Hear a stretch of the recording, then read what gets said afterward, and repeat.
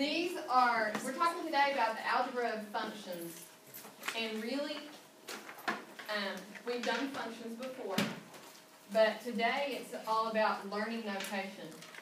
So these first four examples, first four bullets at the top, really are nothing for you to do other than learn notation. When you see f plus g of x, it means add the two functions, add f of x plus g of x. When you see this notation, f minus g of x, it means subtract function g from function f. When you see f times g of x, it means multiply f of x and g of x. And on this one, when you divide, f divided by g of x means this. So it's just about learning new notation. F of x divided by g of x. And then remember that when you have a fraction, 0 in the bottom of the fraction makes it undefined. So remember we've talked about restrictions a lot this year. And so on this problem, the first thing we've got to do is, because we have restrictions, we've got to review finding the domain. This is all reviewed. We've done this before. If I ask you to find the domain and write it in interval notation, the domain has to do with the fact that I could plug 100 into this. I could plug 20 into this. I could plug negative 50 in for x. I could plug 427 million in for x. It's impossible to list everything that I can put in. So when we talk about the domain, we talk about what can we not input into this function. You can tell me, what can I not put into this function? Negative 5. Why? Because if we put in negative 5, makes the denominator equal 0. So that's a restriction. So on the domain, we could talk about it this way: the set of all x's such that x cannot equal negative 5. That's one way to talk about the domain, but I've asked you to give it to me in interval notation, and sometimes a picture helps you do that. X can be any number on the entire x-axis except for one place. X cannot be negative 5. So when we do interval notation and talk about what x can be, remember how we do this? We talk about from left to right. X can be anything from negative infinity up to negative 5. We don't include negative 5. We hop over it. We join it with the piece that goes from negative 5 to positive infinity. Are you okay? What does the U mean? Joined with. Where do you look on the x-axis? It's union is actually what it's called, but you can look here and here. Those two pieces. To find values of x that are okay to drop into this function. Okay to use as input. On the next one, it is not quite as easy to look at that and immediately see what values of x cause the denominator to equal 0. This is the question you're really trying to answer on this one. You are trying to decide, when is x squared plus x minus 12 going to turn into 0? How do I answer that question? I'm solving a quadratic equation. We learned 5 ways to solve them. What's the first one that comes to mind? Factor. This ought to factor easily. How does it factor? What multiplies to be negative 12 and adds to be 1? So it will factor as x plus 4 times x minus 3.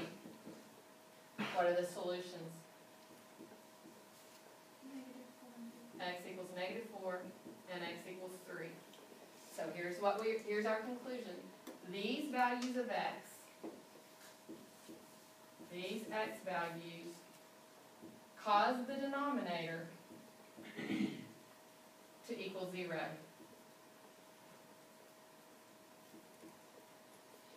So they are restrictions.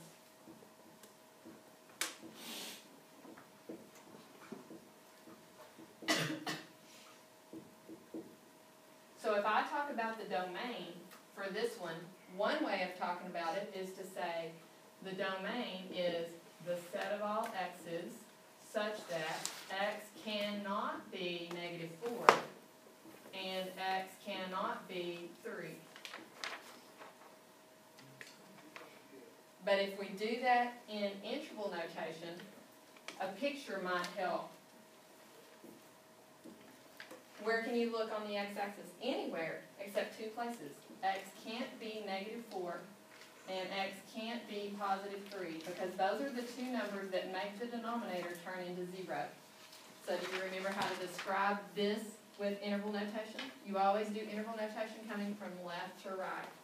So from -infinity up to -4, don't include -4, but then you got to join that with union, a little piece from -4 to 3, and then join that with a little piece from 3 to infinity. Are you okay? On this denominator. The thing that would cause us a problem is taking the square root of a negative number. Because the square root of a negative number, square root of -4. It's imaginary, right? 2i. We don't want imaginary numbers. So, here's the deal. We want to avoid taking the square root of a negative number.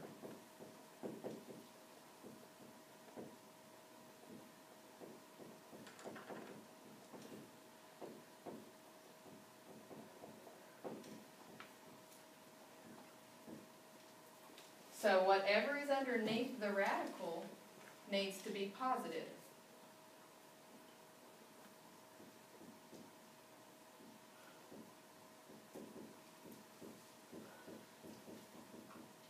Where do you find positive numbers? Bigger than 0? X minus 3 has to be greater than 0. So if you solve this inequality and add 3 to both sides, x has to be a number that's bigger than 3. Plug in something that's not bigger than 3, like say 0. 0 minus 3 means you're taking the square root of -3. But if you plug in something that, what if I plug in exactly 3, is that okay? 3 minus 3 means you're taking the square root of 0 and the answer is 0 and then the fraction's undefined. So x can't be exactly 3, it has to be something bigger, like 4. 4 minus 3 is 1 and the square root of 1 is just 1 and that's okay. So the domain for this one could be described this way. The set of all x's such that x is bigger than 3. And if you draw a picture of that, here's what it looks like. Start at 3. Don't include 3. Remember how we use it? Now we've kind of graduated from an open circle to don't include 3, but do include everything bigger. So how do you describe this with interval notation? From left to right. Y'all here today? Start at 3. Don't include 3. Go all the way to infinity. The first few problems on your homework ask you to find the domain. You've done it before. This part's review. Okay? Go down to the next part.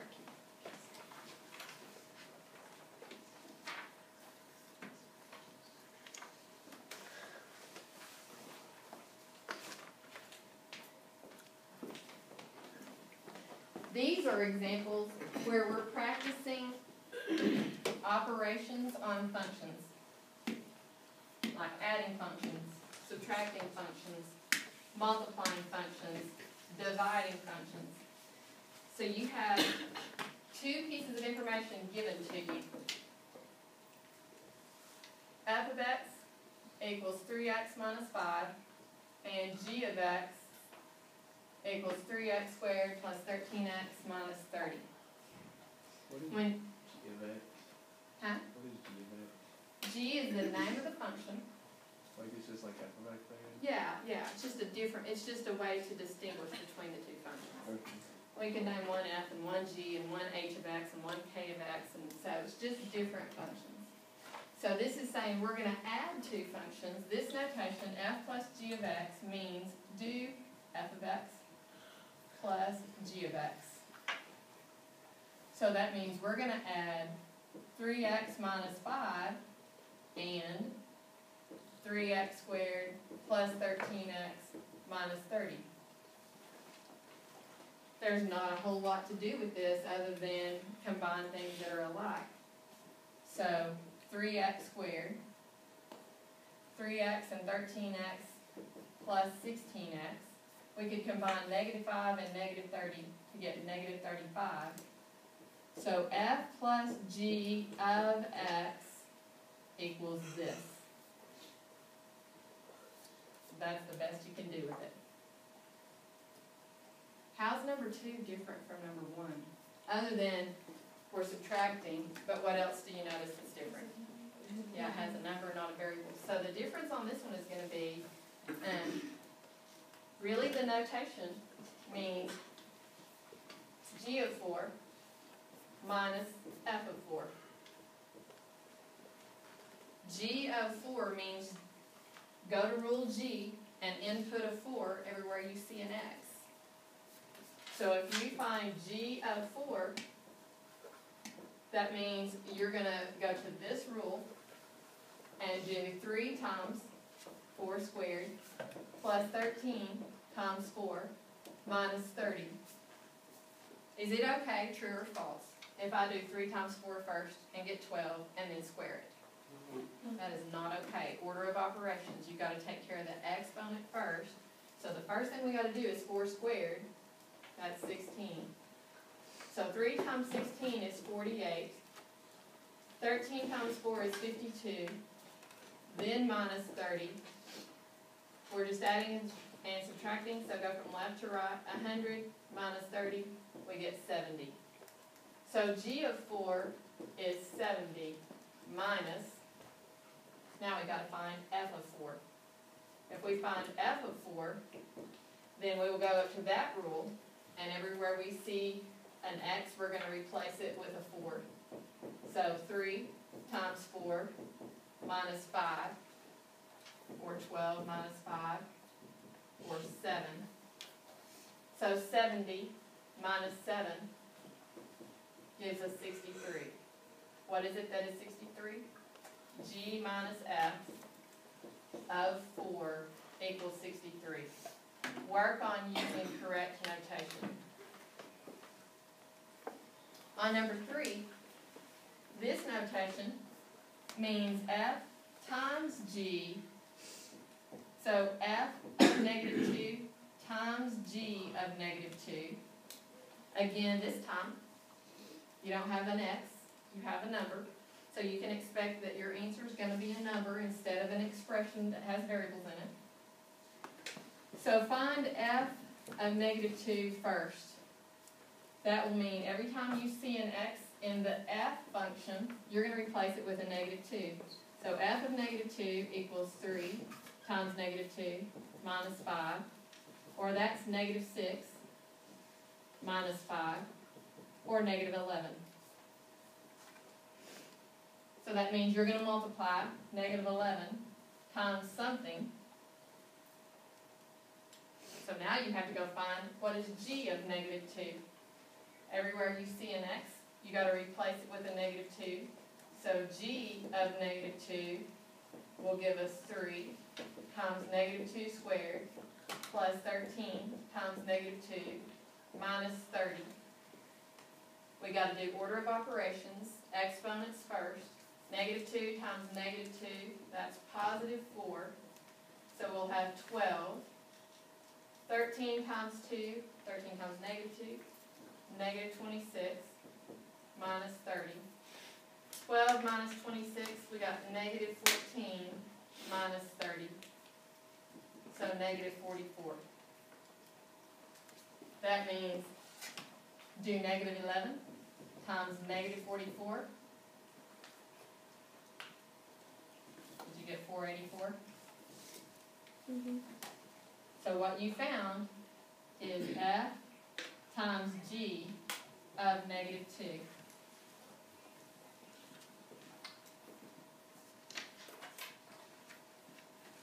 On number 4,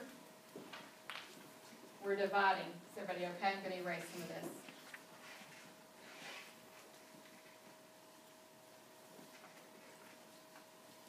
This one, this notation means f of x divided by g of x. the whole function f, 3x minus 5, divided by the entire function g, 3x squared plus 13x minus 30. It's always a little tempting, we've talked about this. Would it be okay to cancel those 3's? Not okay, those are terms. We don't cancel terms, we only cancel factors. There's not a whole lot I can do with this unless there's something that would reduce. If I want to decide if it's going to reduce, I got to see if it factors. On top, about the best I can do is call that 1 times 3x minus 5. How about the denominator? Will it factor? Let's work on it for a minute. So, 3x squared plus 13x minus 30. If I'm going to try to factor it, I'm going to play this game. I have to find numbers that multiply to be negative 90 and add to be 13. Anybody have it? Thank you. Good. Negative 18 times 5. We use those two numbers. Remember how this works? It's been a while, but we've done this a bunch. Split the middle. So instead of 13x, we're going to replace it. 3x squared minus 18x plus 5x minus 30. Now group. If we group these two, we can take out a 3x, and that leaves x minus 6.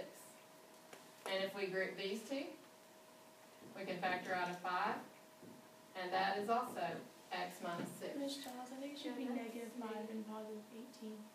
Oh, we need it to be a positive, no, we need it to be a positive 13, you're right. Positive 18 and negative 5. Thank you for fixing that. Positive 18, negative 5.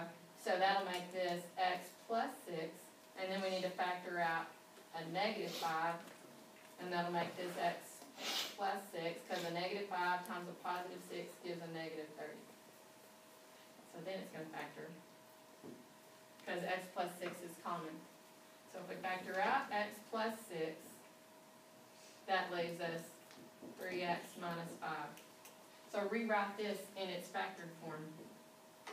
1 times 3x minus 5 over x plus 6 times 3x minus 5.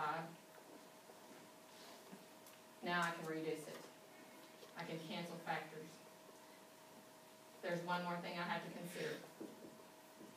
The answer is just 1 over x plus 6. So f divided by g of x equals 1 over x plus 6. But there are restrictions. Do y'all remember that we list restrictions before we cancel? So what can x not be? X cannot be negative 6, or on this one you got to ask yourself, when is 3x minus 5 going to turn into 0? You got to add 5 to both sides. 3x equals 5, so x equals 5/3. 5/3 will make the denominator turn into 0, so it's a restriction. X cannot equal 5/3. So we practice adding and subtracting and multiplying and dividing.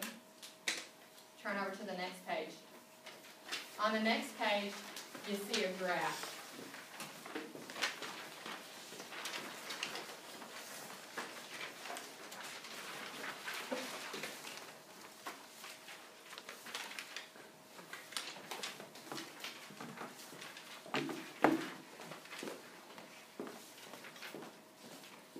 You have to take note that you're given two functions on the same rectangular coordinate plane. One of them is named f of x and the other one is named g of x. Mark them. Let's see. The thick line is f of x, so label it. The thick line is f of x and the thin line is g of x.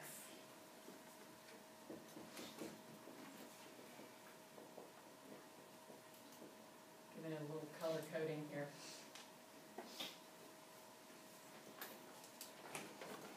So if I ask you to find f of -7, we've talked about this notation before. it means negative 7 is the input. Negative 7 is the x value. This notation means when x equals negative 7, what's the function value? What's the y value? So go out to the x-axis. Go out to negative 7 on the x-axis. 1, 2, 3, 4, 5, 6, 7. Now, you got to run until you hit a graph. Which one are we going to hit? Yeah, because we're looking for the f function value of negative 7. And the f function is the thick line. So I got to run up until I hit the thick line. 1, 2, 3, 4. The y value is 4. So f of negative 7 equals 4. On number 6, this notation means when x equals 3, what's y? Or in this, what's the function value? What's the g value? So if you go out to 1, 2, 3, and you run until you hit the g function, which is the thin line, 1, 2, 3, 4, 5, 6, g of 3 equals negative 6. On number 7, you're given this notation. F plus g of 3. So you have to understand the notation. It means do f of 3 plus g of 3. We've already done g of 3. We know this is going to be negative 6. What about f of 3? If you go out on the x-axis until you're at 3 and run until you hit the f function, that's the thick line. And if you go right to the middle of the thick line, you're not really, I would call it 1/2 or 0.5. So 0.5 plus negative 6, negative 5.5. Work on number 8. Number 8 asks you to do f times g of 5. So that notation means, it's just a matter of understanding the notation. Do f of 5 times g of 5.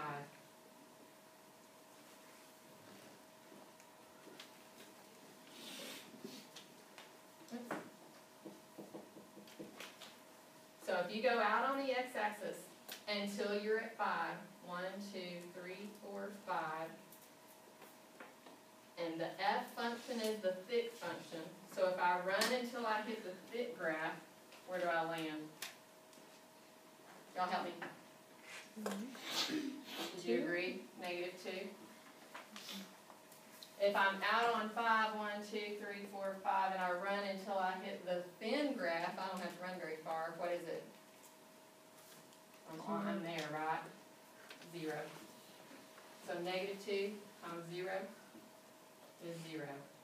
F times g of 5 equals 0. On number 9, you're asked to do g divided by f of 0. This notation means do g of 0 and divide it by f of 0. So g is the skinny graph. It says go out on the x-axis until you're on 0. Okay, 0 on the x-axis. And then you're on the skinny graph. So g of 0 is 0. What is f of 0? From 0, run until you hit the thick graph, negative 3. What's the answer to this? 0 divided by negative 3. Say again? 0. Yeah, 0. If the zero's on top, the answer is 0. Did you notice on number 10, you're asked to just do, you got it. You're asked to do f of 0 divided by g of 0, which is going to flip-flop these and put the 0 on the bottom of the fraction. And in that case,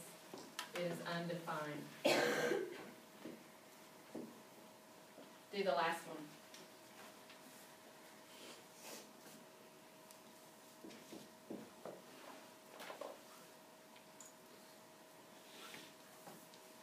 Number 11 asks you to do f plus g of 5. That notation just means do f of 5 and add it to g of 5. What's f of 5? Out on the x-axis, 1, 2, 3, 4, 5. Run until you hit the f graph. That's the thick one. So maybe -2. Plus, what's g of 5? 1, 2, 3, 4, 5 on the x-axis. The skinny graph. -2 plus 0 is -2. So f plus g of 5 is -2. Questions, you okay? Ashley, we stop that?